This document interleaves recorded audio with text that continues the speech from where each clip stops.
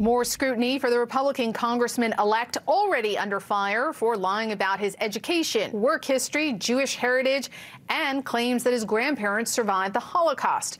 Now there are questions about whether George Santos lied about his own mother's death. They found tweets where he claimed to be half black and half Caucasian. He's facing renewed fraud charges in Brazil. He's accused of paying for items using a stolen checkbook. He's a compulsive liar.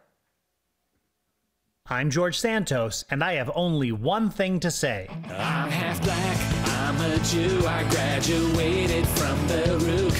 My grandpa fled a war, but wait, there's even more.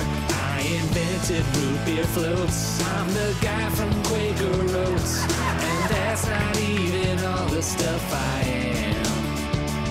I'm Chinese from Belize, and my hair is made of bees. I'm a Dell in disguise, none of these are lies. New York Marathon, I ran it. I may put on either planet, I swear it on both of my mother's graves.